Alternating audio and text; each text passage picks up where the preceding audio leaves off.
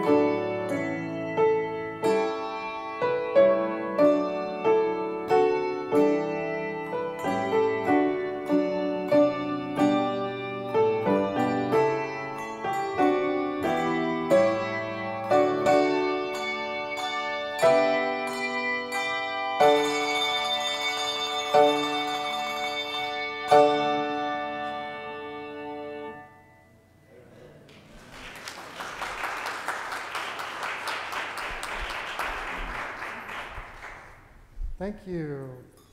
I invite you now, if you stand as you're able, to join me for our order of confession and forgiveness that is printed on page 1 in your bulletin. We gather this day in the name of the Father, and of the Son, and of the Holy Spirit. Amen. If we say we have no sin, we deceive ourselves, and the truth is not in us. If we confess our sins, God, who is faithful and just, to forgive our sins and cleanse us from all unrighteousness.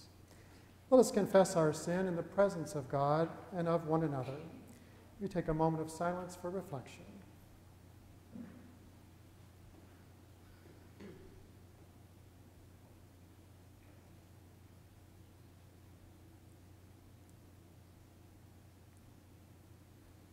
Have mercy on us, O God. We confess that we have sinned against you and against our neighbor. We have built walls instead of tables and have turned away the stranger. We have sought glory for ourselves and have treasured that which does not satisfy. Help us to love as you love, to welcome those you send, and to treasure mercy and justice. Turn us from our ways to your ways, and free us to serve those in need. Amen. The Lord is merciful and gracious, slow to anger and abounding in steadfast love. He will not always chide, nor will he keep his anger forever. He does not deal with us according to our sins, nor repay us according to our iniquities. For as high as the heavens are above the earth, So great is his steadfast love toward those who fear him. As far as the east is from the west, so far does he remove our transgressions from us. In the mercy of Almighty God, Jesus Christ was given to die for us, and for his sake, God forgives us all our sins. To those who believe in Jesus Christ, he gives the power to become children of God and bestows on them the Holy Spirit. May the Lord, who has begun this good work in us, bring it to completion in the day of our Lord Jesus Christ. Amen. We sing together our gathering hymn.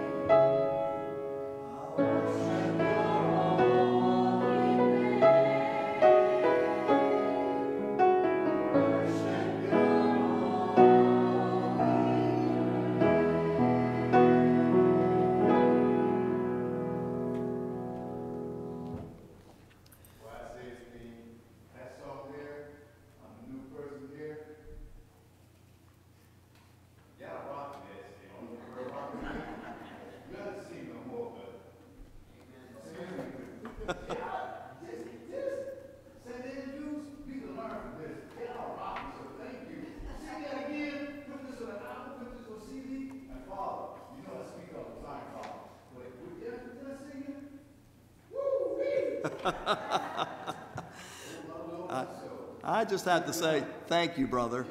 My crowd never knows what's coming from me, and that was great. So thank you.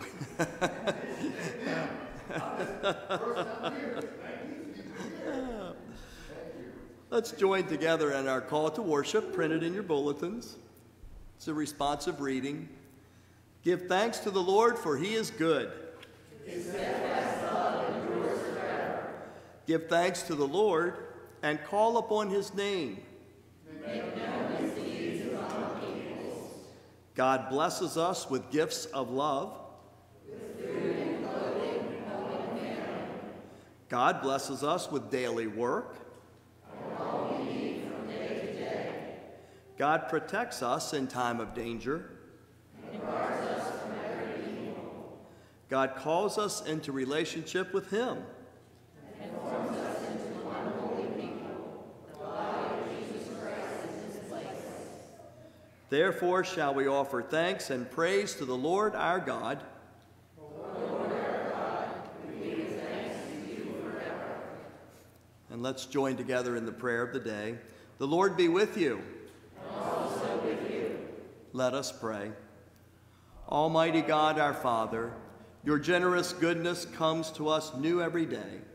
By the work of your Spirit, lead us to acknowledge your goodness, give thanks for your benefits, and serve you in willing obedience through Jesus Christ, our Savior and Lord. Amen. You may be seated.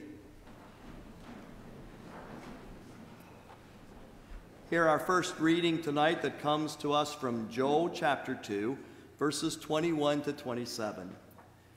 Do not fear, O soil. Be glad and rejoice, for the Lord has done great things. Do not fear, you animals of the field, for the pastures of the wilderness are green. The tree bears its fruit. The fig tree and vine give their full yield. O children of Zion, be glad and rejoice in the Lord your God, for he has given the early rain for your vindication. He has poured down for you abundant rain, the early and the latter rain as before. The threshing floor shall be full of grain, the vats shall overflow with wine and oil.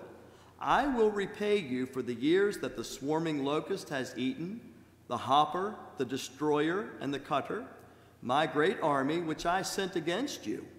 You shall eat in plenty and be satisfied, and praise the name of the Lord your God, who has dealt wondrously with you. And my people shall never again be put to shame. You shall know that I am in the midst of Israel, and that I, the Lord, am your God, and there is no other.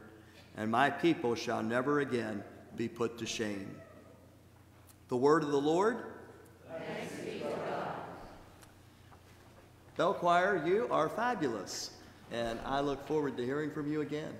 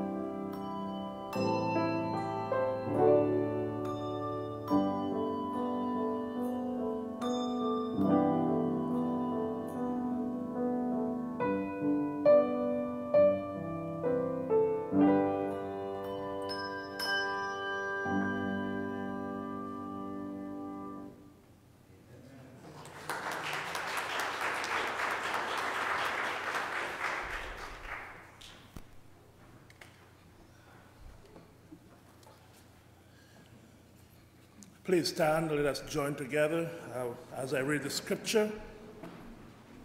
Read the gospel. Matthew 6, 25 through 33. No one can serve two masters, for a servant will either hate the one and love the other, or be devoted to the one and despise the other. You cannot serve God and wealth. Therefore I tell you, do not worry about your life, what you eat or what you will drink, or about your body, what you will wear. Is it not life more than food, and body more than clothing? Look at the birds of the air. They neither sow nor reap, nor gather into barns, and yet your heavenly Father feeds them. Are you not more of value than they are? And can any one of you, by worrying, add a single hour to your span of life? And why do you worry about clothing? Consider the lilies of the field, how they grow. They neither toil nor spin. Yet I tell you, even Solomon, in all his glory, was not clothed like one of these. But if God so clothes the grass of the field, which is alive today and tomorrow is thrown into the oven, will he not much more clothe you? You of little faith. Therefore do not worry, saying, what will we eat, or what will we drink, or what will we wear? For it is the Gentiles who strive for all these things. And indeed your heavenly Father knows that you need all these things. But strive first for the kingdom of God and his righteousness, and all these things will be given to you as well. The gospel of our Lord. Praise to you, O Christ. You may be seated. We'd like to thank Pastor Lee and the St.Paul Church for your hospitality and for your welcome. We're so grateful for letting us join again together. Last year, we barely had people in the congregation as Pastor Lee brought the word. Pastor Randy wasn't feeling well, but thanks be to God. Today it's a lot different. We gather to praise God and to thank him for all that he has done for us. And thank you for the beautiful music choir. You did so beautifully. God bless you richly. Church, I ask you, how many of you are warriors who worry all the time? All right. I got somebody like me. We worry all the time. And we worry about life. We worry about food. We worry about, did we lock the church? Did we lock the doors? Did we lock the door of the car? One time, I was up somewhere in Baltimore City, and I forgot to lock the car. So, and it dawned on me, I did not lock the car. And I thought maybe when I come back, everything in the car will be gone. I came back, everything was intact. I said, in Baltimore City, you didn't lock the car and everything is good. Yeah, but we worry about everything. Sometimes science and people in science have said that worrying is good. They've said that when we worry, it helps motivate us. It helps us get up and do things to protect ourselves. It helps us stay away from danger. It helps us not to betray our values. So worrying, some scientists say, is good for you. Some even say we need to worry. Yes, we worry, don't we? We worry daily. We worry about life. I don't think Jesus is saying, do not worry at all. I think Jesus is addressing the excessive worry that sometimes occupies our lives. We all worry about something. Our children, we worry for our grandchildren. We worry for our church. We worry for our community, our city. When we see people in drugs and addictions, we worry what will happen. Yesterday I was asking in a meeting, I asked one member there who was a teacher, and I said to her, how are the students doing? And she said, oh, there is just this big problem, students not coming to school, absentia being a problem. And I thought, that is a big problem, because then what's the future for that, for these kids? And she told me, there's one girl in her school who has only attended 10 days this year. And I said, somebody should be worried about her. Yes, we worry about children, our students. We worry about the economy. We worry about race relations.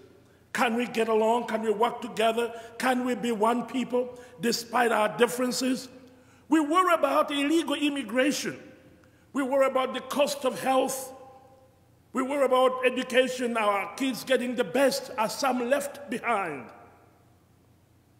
Yeah, worry and anxiety are the opposite of thanksgiving. If you want anything to take away the joy from you, then begin to worry about things. And I don't know why it happens. We worry most at night. Everything seems to come back to you when you're laying down your head. And you begin to go through everything that happened and never happened and what will happen and what will never happen. And we're just in a race to worry about everything. We are just experts at worrying. Will my investment work? Will my business survive? Other companies are laying off people. Today, Brother Edward told me that CVS is going to be closing about 900 stores. When he said CVS is going to close 900 stores, my heart just sank. I said, how about those employees? What will happen to them? Their families. But we also worry about how do people judge me? How do people see me? How do people deal with me? Do they criticize me all the time? Are people going to say nasty things about me? We worry about our presentation sometimes. And worry sometimes can lead to death. There's sometimes when we worry so much that all the joy and all the trust in God is lost. I want to challenge you this evening, brothers and sisters. When Jesus told us about the lilies in the field, he wasn't dismissive of our need for food and clothing, but Jesus had just been on the mountaintop, on the Sermon on the Mount, and he had been talking about those major human problems like anger, prayer, reconciliation, divorce, adultery, how you deal with your enemies, how you deal with money and power. Jesus had been dealing with those issues, but now he's coming down to one of the main things about human beings, the excessive worry that ruins so many lives. Excessive worry will bring anxiety. And with anxiety, you get separated from God. Because you won't be able to trust God anymore. You were so worried, where is God? Maybe I'd got to take things in my own hands. And Satan is good in taking away our joy and our trust in the Lord. Jesus is challenging the disciples that we should not use the lens of worry and anxiety in making the decisions of life. Jesus wants the disciples, he wants us to use the lens of faith as we make our decisions trusting in him. Very often we think that we're in charge, we'll take care of it. And sometimes we realize, no, we're not in charge. He's in charge all along. He said, just look at everything I've made. When we wake up, when you look outside, I like sometimes to look out and I look at the moon and I wonder which planets are lining up tonight. Is it Jupiter? Is it Mars? Is it Venus? What is it? But all of it is about the wonder of what God has done. And you can't help but say, you are great. You are wonderful. Look at that. 1 billion miles away, many millions miles away, all your creation. But because so much worry gets into us, it takes away our trust in God. Sometimes there could be small things that we worry about. But if we cannot trust God in the small things, how are we going to trust God in the bigger things? And so Jesus, he isn't saying that everything should be wonderful and everything is going to work out the way we want. What Jesus wants us is to have that to understand the gracious, how our heavenly God, in his grace and mercy, sustains us, keeps us, and that what he wants us to be is to have those eyes of faith constantly on him. He gives us a framework of how we can live our lives. Yes, there are all the things to worry about, but he says, this is the first thing you got to do. Seek the kingdom of God first. And all other things will be added to you. Sometimes we think we reverse that. We'll do everything in our power. And then we think we got some little time to worship and praise God. Let me remind you, my brothers and sisters, Jesus has given us a formula of trusting him and living in faith. Is seek him first. When we seek him first and look at everything through him, through God, it doesn't matter what would worry us and cause us to stay up all night. We'll still say, he'll take care of that. He's a way maker. He will do it for me just like he did it years ago. He will do it for me just like he did for that brother, for that sister, because you sought him first. When you seek God first, you are always reminded of what God has done in the past.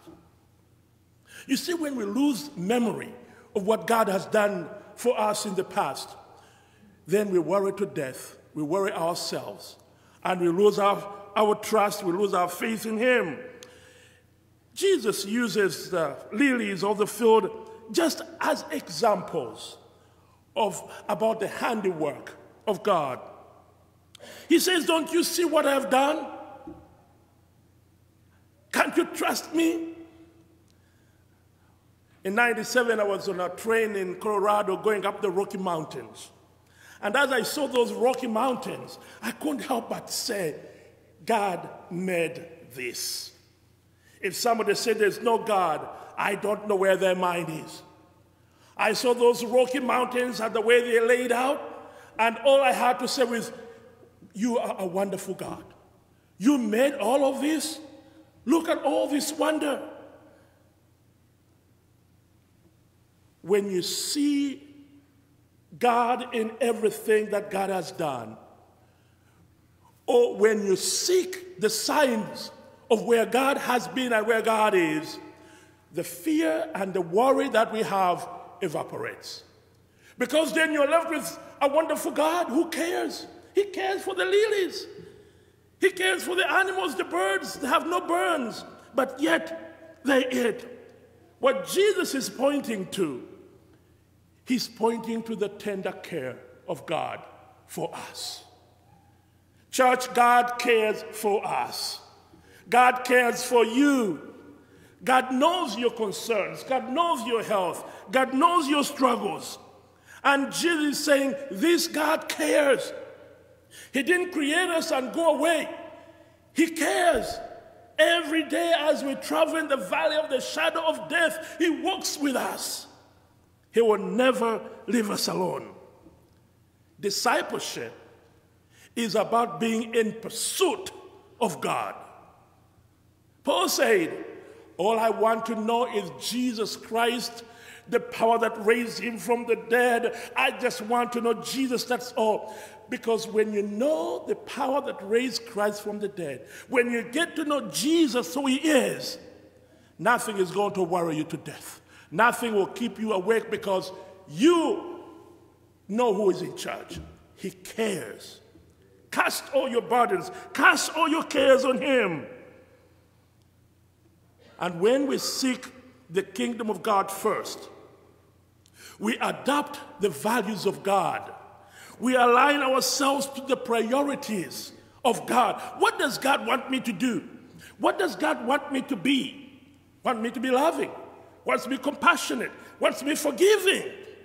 And when you live with those values, nothing is going to worry you about that brother, about that sister, about what Satan may be doing. Because you have rested yourself in him who cares about you. We live in a different system from what Jesus is teaching. Society The society we live in worries about everything. Who's against me? Who is with me? Who's backstabbing me? Who is my friend? Jesus says you trust in God. He will help you as you navigate through life.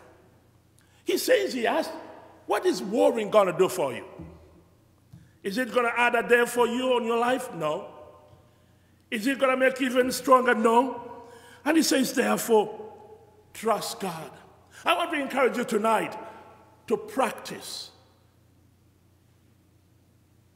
God's love of sharing and loving. When we are generous, when we don't hold on whatever we have, it has a way of taking away our fear for tomorrow. There's a man in Annapolis, a friend of my brother-in-law. My brother-in-law from Uganda was visiting. And this guy said, hey, Joel, let's go out for lunch. And when they went out for lunch, he said, oh, by the way, Joe, don't forget, you'll be paying for your lunch. Joe said, you asked me to go to the restaurant. I wasn't going to go to the restaurant. I don't have any money. I just came from Africa. What are you going to tell me pay for $45?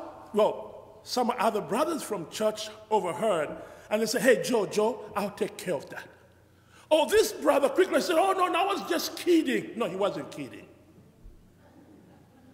This man is single, never married, because he thinks if he gets married, the women will spend his money. He has no friends because he thinks that friends will take his money. He's a hoarder. He's holding everything to himself.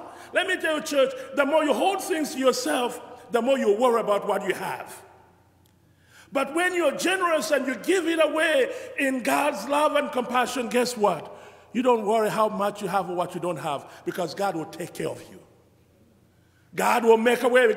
Church, God is no debtor of anybody. When you do some act of kindness, the Almighty God is watching. And the Almighty God will reward you someday. Why do you worry? On this Thanksgiving Eve, he says, just trust. Church, develop the attitude of trusting God all the time. Build yourself in the trusting the Heavenly Father, that He knows what is going on. He knows the best for you. But you got to know His priorities. What does God want for you? What does God want us to do? How to live? What is the number one value of life? Seek His kingdom. What is God's kingdom? God's kingdom is about bringing love and healing and love to those who are in need. Worry will take away your joy. Worry will stop you from trusting God. And worry will stop you from doing God's will. I want to encourage you tonight. The way to defeat anxiety is to trust in God's providence. Church, when I came to the United States over 30 years ago, my father bought me a one-way ticket. My father said, Chris, I don't have a lot of wealth to give you. But he said, I give you God. I give you your one-way ticket and $300. Go your way. God will take care of you. Church, God has never failed to provide for me for 30 years. I've had a family everywhere I've been. In Rockville, in Pennsylvania, in Maryland, all over Maryland. God has given me family. I had an American mom. She's now gone to be with the Lord. That short little white woman adopted me as her son. She didn't have much, but she said, Chris, what I have you eat, and God will provide for us. And God did. If we trust ourselves in His care, God will always make a way for us. Another way to overcome anxiety and worry is to remember the value you are to God. You're a child of God. You think God is going to leave us to starve? And you think God is going to abandon us? In Isaiah 55, it says a mother will abandon her child, but not God. Sadly, there are some mothers who abandon their children. Many fathers who abandon their children. But God will never. It says our names are written on the palm of his hand. He knows us. And may that help us to overcome the worry and the anxiety that seems to take over. Another remedy to overcome anxiety is to seek God's kingdom, God's way of living. When we trust God and live in his way, all we are doing every day is thank God for the new day. Thank God because he's blessed me. Not because I'm driving a Mercedes-Benz, not because I'm driving a 100,000, 200,000 car, but God has blessed me driving my Toyota Corolla. God has blessed me by driving my Hyundai. God has blessed us so much. If we woke up every morning and we give thanks to God, we will defeat anxiety and worry in our society. There's so many people in the United States who worry about everything, and yet God has given us so much here in the United States. Sometimes I wish I can take some of the people, and just take them to Africa for 2 weeks to just see what's out there. And I bet you when you come back, you'll be praising God every day. Thank God for what I have at home. Thank God for the blessings. On this Thanksgiving Eve, we come to thank God for his generous ways that he has poured his bounty to us. The wonderful food, the wonderful clothes. You all look beautiful and wonderful. The wonderful things that God has blessed us, the access to communication that we have to talk to everybody and communicate with everybody. Do not let worry and anxiety steal your joy on this Thanksgiving Eve and day tomorrow. Do not let anxiety rob the joy that God has given us. God has blessed us so much. Church, when we worry, we tend to harm others.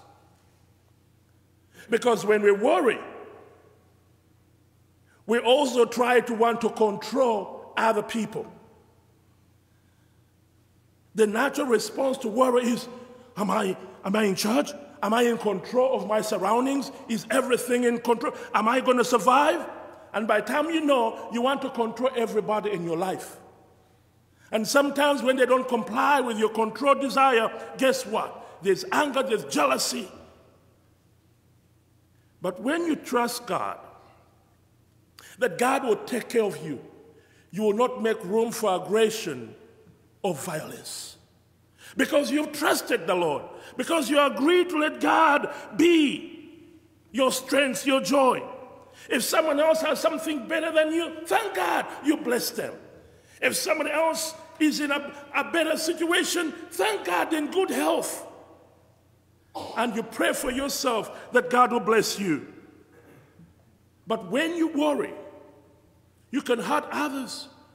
The only way to overcome worry and anxiety is to thank God for everything God has done for everyone. Thank God for my brother, for my sister, for the skill, for the gifts, for the talents they have. Instead of saying, how dare they, who do they think they are? I just thank God, oh, what a beautiful voice. What a beautiful talent. Being a disciple of Jesus Christ is about trusting that God will make a way for each one of us, that God will provide for us. How about every morning waking up and counting your blessings? How about this Thanksgiving Day, counting your blessings. Say, 1, 2, list one blessings that all things that God has done for you. When you become aware of what God has done for you, you'll be aware of the presence of God. The only thing will be, thank God you were with me all along. Thank God you walked with me all along.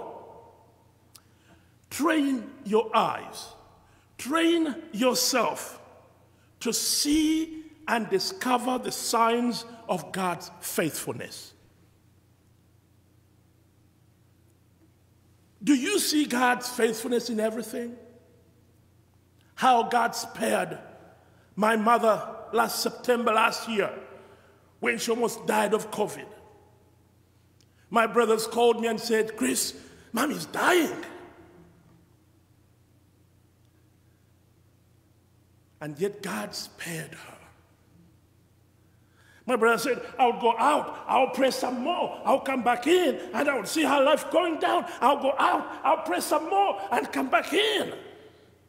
You can't help but say, God has been wonderful.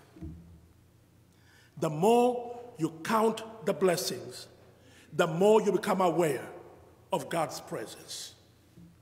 The more you become acutely aware that God has been with you all the way. Train yourself to check, to find God's faithfulness. Some folk who have left the church, who have left the faith, think they can do things on their own. They think God has abandoned them. They don't see God's hand in their lives. I pray that, my brothers and sisters, as you go tonight and tomorrow, you can see God's hand, how he spared your child, your daughter, your son, how God spared you from danger. Count your blessings. Trust God. And as you trust him, you will defeat anxiety. You'll push it out, because then it won't have room or space. Finally, my brothers and sisters, be generous this Thanksgiving. Don't let worry rob you of the joy of Thanksgiving. Rather, wake up and praise him. Give God the credit for what God has done. He promised, I will always be with you. Let him walk with you. Let God bless you. Amen. Lord, we thank you because you promised in your word to be with us. Sometimes we worry. You know, each one of us, how we're warriors. But we thank you because now we can trust you. We'll continue to trust you.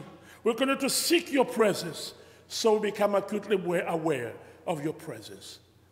Fill our lives with your presence every day, and help us open our eyes to see you at work in our lives. In Jesus' name we pray. Amen.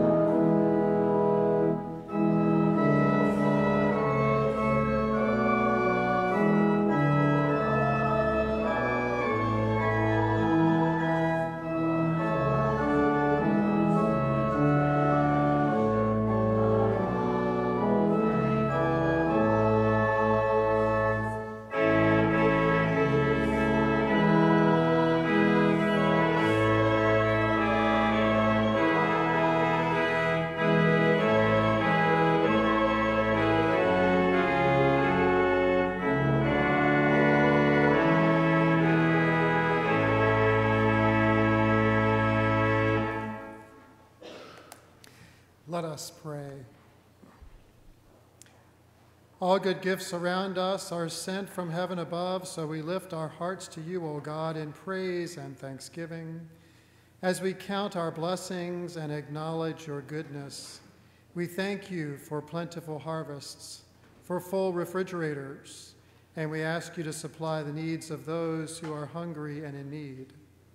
We give you thanks for the beauty of the earth, the sky, and the sea, for the richness of mountains, plains, and rivers, for the wonder of your creatures, large and small, and for everything around us.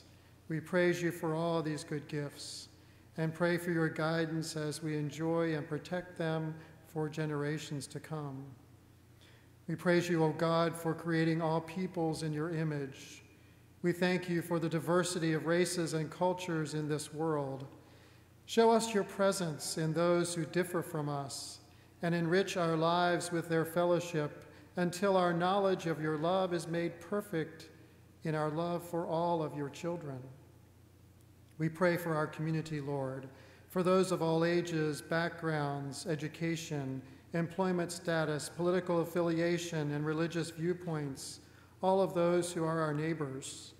We pray for those we know by name and for those about whom we know so little. Bless our homes and families and let your love and peace shine in this community.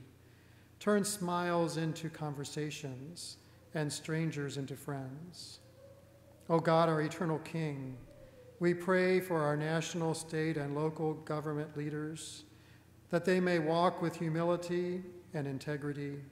May they put the needs of others before themselves and be true servant leaders.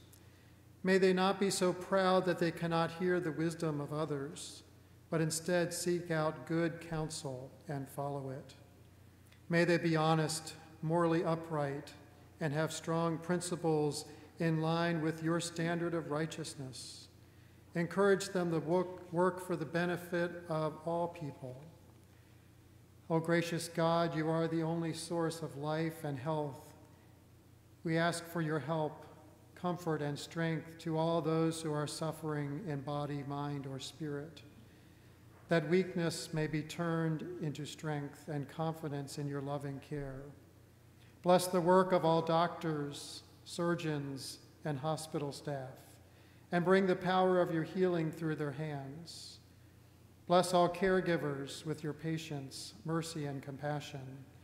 Inspire them to minister with loving kindness and to share the peace of your Holy Spirit with everyone that they meet. And we give you thanks, O Lord our God, for all your servants and witnesses of time past, for Abraham and Sarah who followed you in faith, for Moses the lawgiver and Aaron the priest, for Miriam and Joshua, for Deborah and Gideon, for Samuel with Hannah his mother, for David, king over Israel, for Isaiah and all the prophets, for Mary, the mother of our Lord, for Peter and Paul and all the apostles, for Mary and Martha, for Mary Magdalene, for Stephen, the first martyr, and for all martyrs and saints in every age and in every land. In your mercy, O Lord, give us, as you gave to them, the hope and salvation, the promise of eternal life, through our Lord Jesus Christ, the firstborn from the dead, the one who came to give us life and hope and salvation. In his name we pray as he taught us. Our Father, who art in heaven, hallowed be thy name. Thy kingdom come, thy will be done, on earth as it is in heaven. Give us this day our daily bread, and forgive us our trespasses, as we forgive those who trespass against us. And lead us not into temptation, but deliver us from evil. For thine is the kingdom, and the power, and the glory, forever and ever. Amen.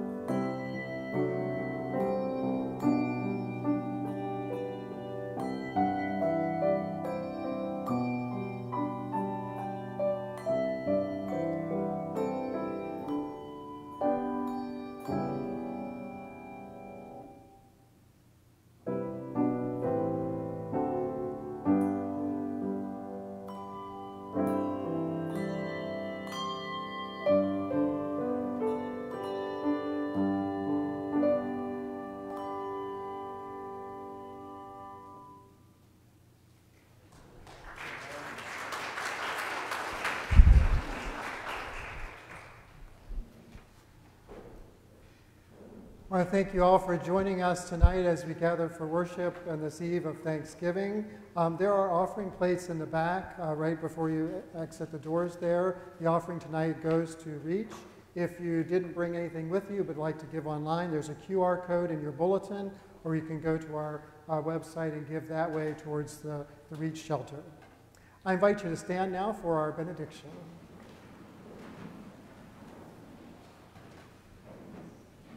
Let the peace that comes from Christ rule in your hearts, for as members of one body, you are called to live in peace. And always be thankful. Let the message about Christ and all its riches fill your lives. Teach and counsel each other with all wisdom that he gives. Sing psalms and hymns and spiritual songs to God with thankful hearts. And whatever you do or say, do it as a representative of the Lord Jesus Christ, giving thanks through him to God the Father. Amen. Let us sing together our sending hymn.